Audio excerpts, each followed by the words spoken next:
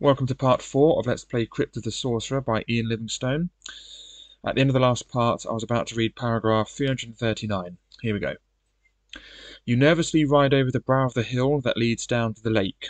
There is a deathly silence in the valley, and hardly a ripple breaks the surface of the dark, mist-covered water which stretches into the distance. You quickly scan the lake, but see no movement on it. You wait patiently for almost an hour, and then you catch sight of an object drifting slowly towards the western shore. You strain your eyes and see that it is undoubtedly a raft, and a robed figure is sitting on it. You spur your horse along the shore to the point where the raft is heading. As the raft drifts closer to the shore, you urge your horse into the cold lake and set eyes on the cursed skeleton of Kull.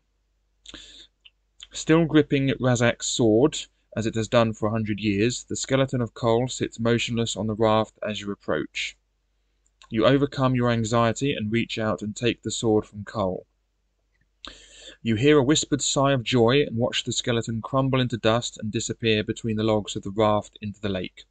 After placing the dreaded sword in your belt, you ride off west towards Yazstromo's tower, unable to rid yourself of haunting thoughts of the terrible fate that may await you as keeper of Razak's sword. Turn to 165. Okay, so we have Razak's sword. Let's write that down.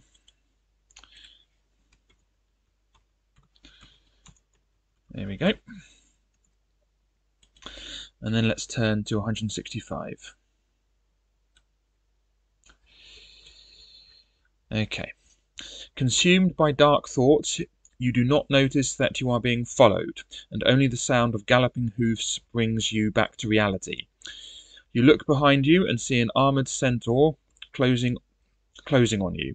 Your horse is too tired to outgallop the centaur, so you turn to face your adversary, who is armed with a long spear. Centaur, skill 10, stamina 10. Part man and part horse, the centaur revels in battle and is a tough opponent. If you win, turn to 189. Okay, centaur 10, 10. Off we go. Okay, my skill is 12 and my stamina is 9. Okay, centaur 10, 10. Okay, that was right, wasn't it? Yep, good. Okay, so 10 plus 6 is 16. I get 22. So 16 to 22. Puts them down to 8. Okay. 10 plus 8 is 18. I get 16. 18 to 16. Means he hurts me, so that puts me down to 7 stamina. I'll start a new line now, I think. Okay, next. 10 plus 8 is 18. I get 18. So 18 all, and neither of us hurts the other. So 18 to 18. 10 plus 7 is 17. I get 16. So 17 to 16. That means he hurts me again, and that puts me down to 5. Okay, 10 plus 8 is 18. I get 22. So 18 to 22. Puts him down to 6. 10 plus 8 is 18. I get 19. So 18 to 19. That puts him down to 4. He likes his 18s, doesn't he? Okay, 10 plus 8 is 18. What a surprise. And is this fixed or what? No, it's not really. Anyway, and I get 20. So 18 to 20. Again, he likes his 18s, doesn't he? Anyway, that puts him down to 2. 10 plus 7 is 17. I get 15. So 17 to 15. That puts me down to 3. Okay, 10 plus 7 is 17. I get 22. So 17 to 22. And that finishes him off. Okay, that's the end of Mr. Centaur. Let's remove any buzzing, should there be any. Yes. Okay, and let's move on. If you win, turn to 289. Okay, 289, here we come, which is 17 squared. Right, 289. Here we go. Around the neck of the centaur hangs a bronze talisman in the shape of a horned demon. If you wish to wear the talisman yourself, turn to 75. If you would rather ride off without the talisman, turn to 304. Okay, we're going to ride off without the talisman and turn to 304. Off we go.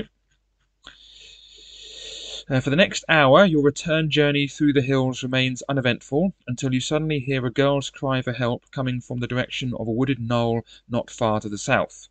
If you wish to ride to the knoll, turn to 127. If you would rather keep riding west, turn to 382. Okay, we're going to ride to the knoll and turn to 127. Here we go. When you get closer to the trees, you see who is calling for help. A young woman is hanging upside down, her right leg caught in a rope noose tied to a high branch of a tree. Her hands are tied behind her back, making it impossible for her to free herself. She pleads with you to cut her down and says that she can heal your wounds as a reward.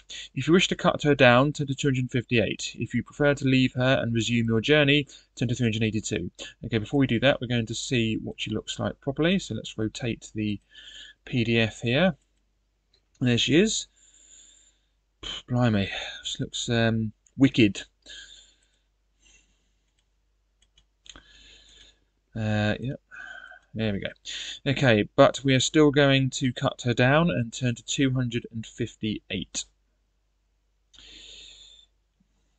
Here we go. The woman is soon free and thanks you for rescuing her, but you keep your sword in your hand, as many an adventurer in Elanzia has died in the past due to trickery. The woman notices your suspicion and says, "My name is Jella, and I am a half-elf. I am an apprentice to the wizard Kovacs of Zengis. He is a specialist in long life and sent me into the hills in search of rare herbs. Unfortunately, I was ambushed by goblins.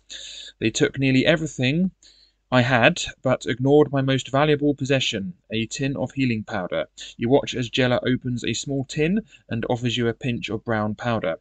If you want to swallow some of the powder, turn to 48. If you would rather bid her farewell and resume your journey, turn to 382. We are going to swallow some of the powder and turn to 48. Jella is true to her word, and some of your wounds immediately start to heal before your eyes. Roll 1 die and add 2 to the number rolled. Add this number to your stamina score. Interesting how Ian Livingstone says die here rather than dice, because in his other books he says 1 dice, which is annoying because it's 1 die and 2 dice. Anyway, we're going to roll 1 die, and we're going to see what we get. And we get a 3. 3 add 6 is 9, so therefore we add... oh no, it's not add 6, sorry, it's add 2. So 3 plus 2 is 5, so we add another 5 stamina points, which is quite good. Not too bad. So that adds another 5 stamina points, puts me up to 8. Lovely. Okay, and with a tot of that thing, of that stuff, that puts another 4 stamina points on. So I've used all my tots. That puts me up to 12, which is still dramatically below the maximum, my initial score of 23. Anyway, but that's not too bad. 12. Okay, so you thank her and bid her farewell before riding off. Oh no, I haven't read the rest, have I? After telling Jella briefly about your quest, she warns you that there are a lot of boulder beasts in the hills and that you should be careful. You thank her and bid her farewell before riding off west. Turn to 382. Okay, so boulder beasts in the hills. Let's write that down. So there are boulder beasts in the hills. There we go. Anyway, so turn to 382. Off we go.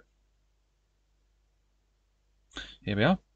Now the day passes quickly and soon you find yourself riding down a narrow valley between 2 rows of hills. This is a welcome change from continually riding up and down hills. However, in the wildlands of Elanzia, danger is never far away. Standing ahead of you in the middle of the valley is a huge ugly brute, some 18 feet tall, dressed in grubby animal skins. Hold on a minute. 6 times 3. Yes, sorry. Yeah, 18 feet tall, dressed in grubby animal skins. A pile of rocks lies next to the hill giant, who calls out and threatens to hurl them at you unless you give him 5 gold pieces to allow you through his valley. Will you? give him the gold, turn to 187. Attack him with your sword, turn to 118. Or ride up the hill to bypass the giant, turn to 153. Okay, so what are we going to do? We're going to attack him with our sword and turn to 118. Off we go.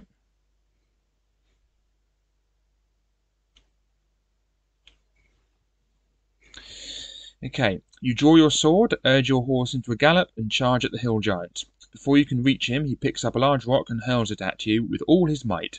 Roll 1 die. If you roll 1 or 2, turn to 374. If you roll 3 to 6, turn to 173. Okay, if we roll 1 or 2, we're dead. That's instant death. So let's not roll 1 or 2. Oh, good.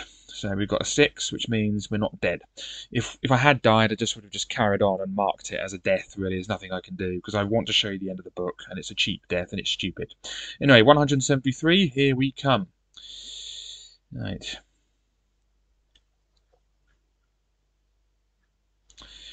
The large rock flies past your head and lands with a dull thud behind you. The hill giant bellows in anger and reaches for his wooden club to swipe you off your horse. Hill giant, skill 9, stamina 10. If you win, turn to 282. Okay, hill giant, 9, 10. Oops. Right, hill giant, 9, 10. Okay, right, so my skill is 12, his is 9, off we go. So 9 plus 3 is 12, I get 17, 12 to 17. Good start, famous last words, of course. Puts them down to 8. 9 plus 5 is 14, I get 19, so 14 to 19. Whoops. Down to 6. Okay. 9 plus 5 is 14. I get 21. So 14 to 21. Puts him down to 4. Am I missing? So I keep thinking I'm forgetting some sort of thing I can do. I have some sort of equipment. No, just about the lightning bolts. There should be a parenthesis here, though. I apologise for that. Anyway. Okay, so let's carry on. He's down to 4 now. So 9 plus 6 is 15. I get 24. So 15 to 24. I'm so glad my... not that it helped there, but I'm so glad my skill is up to 12 again. Anyway, it puts him down to 2. Could this be a hole-in-one sort of thing? 9 plus 5 is 14, and I get 17. Good. So 14 to 17, that means I did not lose any stamina, which is good. Right, puts him down to 0. That's the end of Mr. Hill Giant. Let's remove any buzzing. Off we go. Alright, so let's now turn to 282. Off we go. The Hill Giant's possessions amount to 1 gold piece and a copper bracelet. Right, let's add that to our gold. Typical of Ian Livingstone, we have fought a lot of creatures. Okay. So gold puts me up to 17 gold. That's nice. Alright, but what to do with this bracelet? Right. It occurs to you that the giant's cave cannot be too far away if he claimed to own the valley. Will you try on the copper bracelet, turn to 182, search for the giant's cave after placing the golden bracelet in your backpack, turn to 241, or ride west along the valley after placing the golden bracelet in your backpack, turn to 67. Okay, we are going to search for the giant's cave after placing the golden bracelet in our backpack. So let's write down that we have a copper bracelet. Copper bracelet. Okay, and let's turn to, I've already added the gold, so let's turn to search for the giant's cave. So 241, off we go. Here we are. Okay, you ride up and down the valley, scouring the hillside for the giant's cave. After half an hour, you find the entrance hidden behind a cluster of bushes. After tying your horse to one of the bushes, you step warily into the caves. The hill giant may not have lived alone. 2 torches mounted on the rough stone walls light the cave and enable you to survey the giant's lair. A pile of straw at the back seems to have been the giant's bed, and there is also a rough wooden table on the ground. Around the table... I'll start again, sorry. A pile of straw at the back seems to have been the giant's bed, and there is also a rough wooden table. Yeah, I didn't read that semicolon. On the ground around the table lies an ominous pile of human bones. Behind the table you see a wooden chest, and in an alcove you find a strange glass globe which contains swirling smoke. Will you open the chest, turn to 80, break the globe, turn to 367, or leave the cave without the globe, turn to 386? We are going to break the globe, and therefore turn to 367. Off we go. Here we are. Okay, the noise of the shattering glass echoes loudly in the cave when the globe hits the wall and fragments. The smoke quickly fills the cave, but you do not have any difficulty in breathing. In fact, the smoke is magical and will now make you immune to any attack by fire. Add 1 luck point. Okay, will do. So we're now new line. We are immune to fire. Is it just fire or fire attacks? Immune, yeah, any attack by fire. Okay. Immune to any attack by fire. Okay, that's good. And we also add a luck point, which puts our luck up to 9, which is handy. More respectable. Okay. You may now either open the chest if you have not done so already, turn to 80, or leave the cave, turn to 386. Okay, we're now going to open the chest and turn to 80. Off we go. As soon as you touch the lid of the chest, you hear the sound of scurrying feet coming from inside, a scratching sound like that made by a rodent. Excuse me, a scratching sound like that made by a rodent. If you still wish to lift the lid, turn to 25. Alternatively, you can either break the globe if you have not done so already, turn to 367, or leave the cave, turn to 386. Okay, we are going to lift the lid, and so we're going to turn to 25. Off we go. 25. Okay, you lift the lid of the chest with the tip of your sword and stand back. 2 large black rats immediately jump out of the chest and run towards you. One swipe of your sword cleaves the first in 2, but the second claws its way quickly up your leg. If you are wearing armor, turn to 192. If your legs are not protected, turn to 312. Are we wearing armor? Yes, we have a chainmail suit. That is armor. Therefore, we are wearing armor and we're turning to 192. Off we go.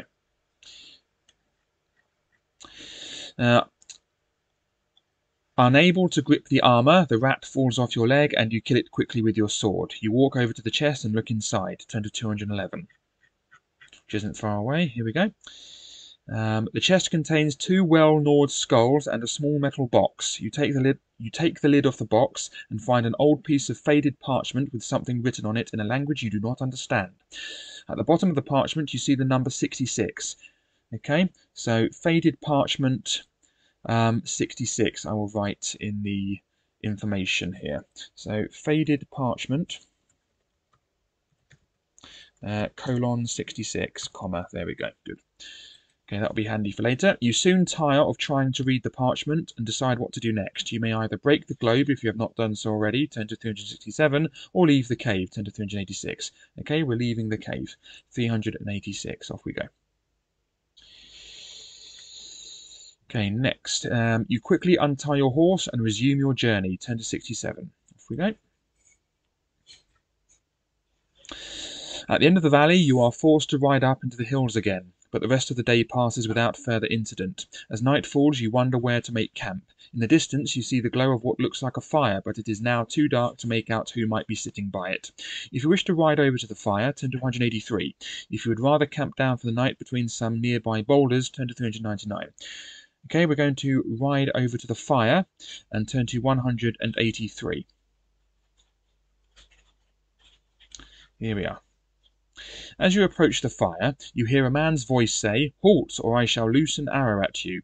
It is so dark now that you cannot see anybody. You decide to err on the side of caution and you pull your horse to a halt. The man then calls out again, "Wise decision, stranger. Now, tell me, are you a lawful character or a servant of chaos?" Will you reply lawful, turn to 308, or chaotic, turn to 270? We are going to reply lawful and turn to 308. Here we are.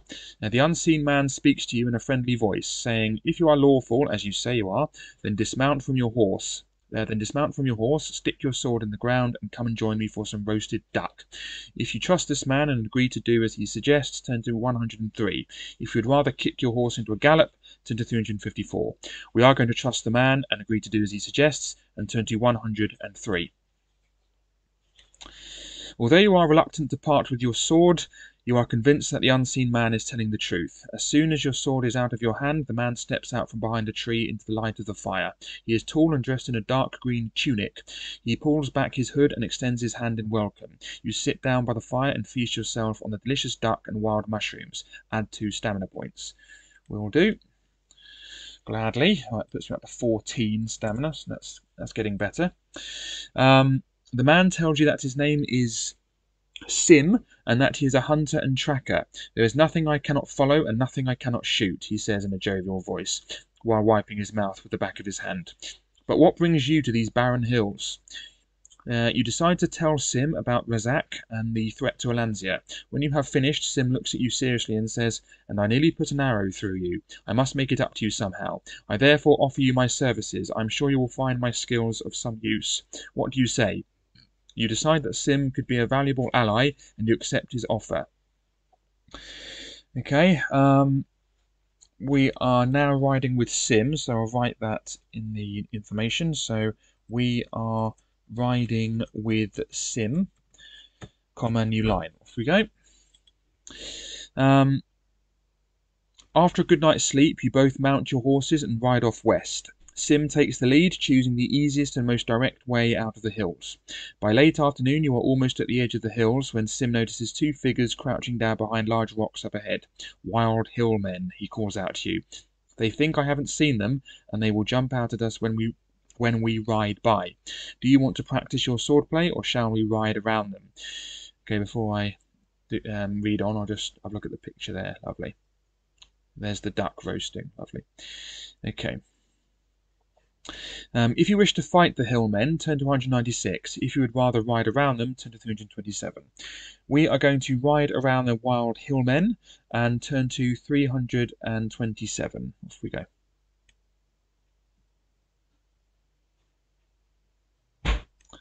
Yep, here we are. You turn your horses north and wave to the hillmen, who shake their fists at you in frustration. When out of range of their bows, you turn west once again. Turn to 148. Off we go. At long last you reach the final ridge and gaze out across the windward plain. You ride on until nightfall and spend a peaceful night in an abandoned hut on the northern bank of Silver River. Not long after dawn you are back in the saddle and riding towards Yazstromo's tower. You reach your destination by noon and call out excitedly to your old friend as the tower comes into view. But nobody returns your call, and the smile drops quickly from your face. You tie your horse to a bush and walk along the path to Yazstromo's door. You notice that his herb garden is brown and withered, and ugly bushes with long black thorns have quickly grown up, smothering the plants and herbs.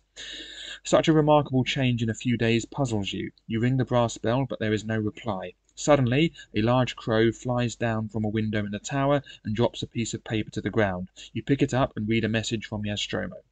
"Dear friend, sorry I am not here to meet you. I am still busy with preparations. Please ride east, where you will find me at a wooden hut at the edge of Darkwood Forest. Yazstromo."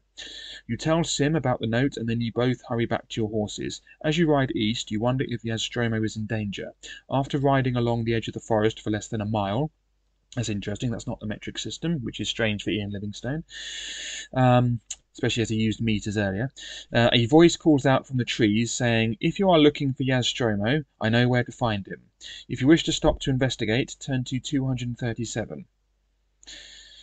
If you would rather ride on, turn to 68. We are going to stop and investigate and turn to 237. Here we are. You peer into the forest but see nobody. Suddenly the voice speaks again, saying, "No, you cannot see me because I am invisible. I am Suma, a spirit from another magical plane. The forces of chaos against you are great, and I felt it my duty to help you. Yazstromo has been kidnapped by the servants of Razak and taken from the hut into the forest to be sacrificed. Ride north from here into the forest and you will save him. A trap awaits you at the hut. That is all I can say to help you. I am allowed to help you once more, and should you need me, call out Suma 11. Okay, so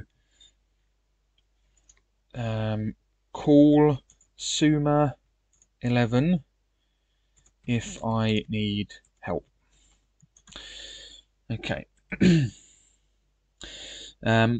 That's my number. Goodbye and good luck. You call out to the Suma for more information, but get no reply. If you wish to ride north into the forest, turn to 377.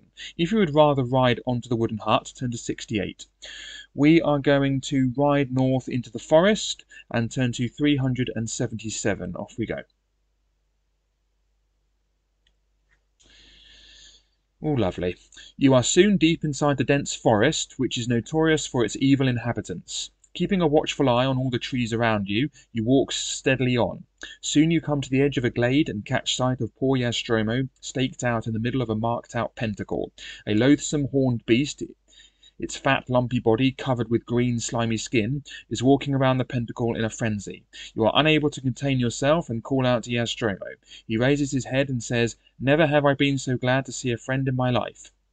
Quick, use Razak's sword against his servant from hell." Knowing that you could not injure the vile creature with your own sword, you draw Razak's sword to fight it. Demon spawn, skill 6, stamina 6. If you win, turn to 278. And here we are. There he is, lovely. There's Nostromo behind him. Okay, so demon spawn 6/6. Okay, let's make some more of these because I need them. There we go. Okay, so demon spawn 6/6. And yeah, so my skill is 12, his is 6, off we go. So, where's the dice? There we go. 6 plus 4 is 10. I get 20, 10 to 20. Puts them down to 4. 6 plus 2 is 8. I get 16, 8 to 16. That's interesting. They're both, well, you know, half of each other, whatever, or double. 10 to 20 and 8 to 16. That's doubling, which is mildly interesting, but I appreciate it's extremely boring. Anyway, that puts them down to 2. Yeah, so I've hit him twice, yeah. So, next one, 6 plus 6 is 12. I get 18. So 12 to 18. That puts him down to 0. There we go. Let's enter Mr. Demon Spawn. Let's remove the buzzing should there be any. Off we go. Goodbye. Yes, yes, yes. Right. If you win, turn to 278. We did, so off we go. Righty-ho, there we are, lovely. As the demon spawn drops to the ground, its body begins to shrivel, hissing and steaming, until it is nothing but a pool of foul-smelling slime. A shudder runs down your spine as you walk over to Nostromo and untie him. "Bravo," the old wizard says with a smile, shaking your hand vigorously despite his ordeal. "My magic would not work against this creature from hell. Either I am losing my touch, or Razak, whatever, has greater powers than I thought. Never mind, we must not flinch from our task. Now tell me, how did you find the Lost Lake, and who is your friend here? You tell Nostromo about your journey and how you came to meet Sim." Nostromo looks pleased and says, "Well, I did find out a few things about our friend Razak. He will be a most formidable opponent for you, if you get past the minions who protect him. Not only will you have to slay him with his own sword, but his heart must be pierced by the horn of a Gargantis beast. According to fables, the Gargantis is a rare creature that lives underground, but I have not the faintest idea if any even exist. It is virtually invulnerable to weapons, and you may have to use magic so that its horn can be cut off. Only then will it die. Now let's leave this infernal forest and return to my tower, where a friend of mine should be waiting for us. It is not long before you are back at the tower, but there is nobody there to greet you." "Strange," mutters Nostromo with a frown on his face. "Budron should be here by now. I hope he hasn't come to any harm. He knows where the haunted graveyard is, and that's important. It might help to read the gravestone of Razak's father, Tamal. I think the graveyard is somewhere between Mirewater and Stonebridge, but I can't be sure. He offers you a choice between staying here overnight to see if Budron turns up in the morning, turn to 341, or setting off now, turn to 157. Okay, we are going to set off now and turn to 157. Off we go. Being very efficient today, aren't I? Yes, this is the video. I did leave a post sort of thing saying that I did record this a few days ago, I think on Friday or Saturday or something, and or on Sunday or something like that. And annoyingly, I forgot to, well, it didn't record my voice. So, and I know how much you love my voice, so I thought I can't have this video, and I certainly couldn't sort of record my voice over it, which theoretically I could do, but I'd have to sort of time it perfectly, and I can't be bothered. So I just thought I'd just delete the video and just redo it. So anyway, here we go. Anyway, yeah, Stromo gives you some nourishing food. Add 2 stamina points. I will do. So 2 stamina points. Puts me up to 16. Again, getting more respectable now. And then refills your glass vial with his healing potion, enough for 5 tots. Oh, fantastic. Good. So we now have 5 tots again with naught used. There we go. Lovely. Holding on to the reins of your horse, Yastromo says, if you manage to find the haunted graveyard, so much the better, but don't waste too much time searching. After that, ride to the dwarf village of Stonebridge and ask for Borri. He will be able to save you a great deal of time. He lets go of the reins and you kick your horse into a gallop, riding west along the edge of Darkwood Forest. In less than an hour, it is too dark to ride any further, and you find a suitable place to sleep. After building a large fire, you take it in turns to stand guard throughout the night. You take the first watch, and not long before midnight you hear, coming from the trees, the groaning cry of somebody in considerable pain. I'll say that again, in considerable pain. You wake Sim and decide what to do. If you decide to investigate, turn to 244. If you decide to ignore the cries, turn to 345. Okay. First of all, I'm going to use some healing potion and get myself up to maximum health here. So each one gives me 4. So if I'll just drink 1 because that will take me up to 20. And if I take another one, it will waste 1. So I'll use 1 of them. There we go. That puts me up to 20. That's more, even more respectable. So that's good. Anyway, what are we going to do? We are going to investigate and turn to 244. Off we go. Oh, it's another long one, which means, and also half an hour is more or less up. So I'm going to stop the video here and write that next paragraph is 244, unread. And yeah, in the next video, we will we'll read paragraph 244 and see what the investigation uncovers. So that's pretty good. We now have 4 tots of healing potion left. We have 9 luck points. Our skill is still maximum, and our stamina is nearly at maximum. That's really good. We have loads of information and loads of help on, if necessary. Plus 17 gold. Plus we managed to kill all those creatures.